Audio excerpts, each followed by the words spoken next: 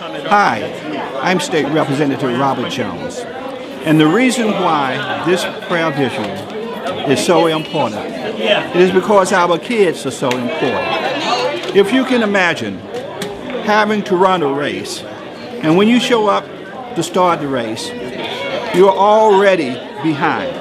And when the gun sign and everybody is running, you're just getting to the starting line. That's what early childhood education is all about. That is why it is important to pray. Because unless these early childhood programs are funded, our kids will be showing up at the starting line, and everybody else will be way down the road. And they getting a late start, some may catch up, but many won't.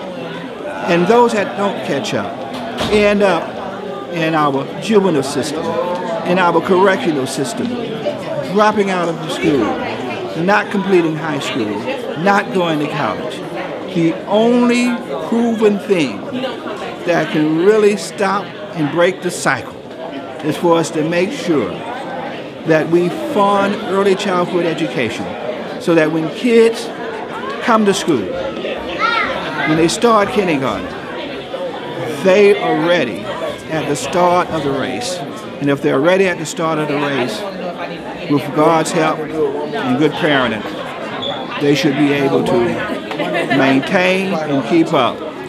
But if they cannot start the race on time, it's very hard to catch up and or keep up.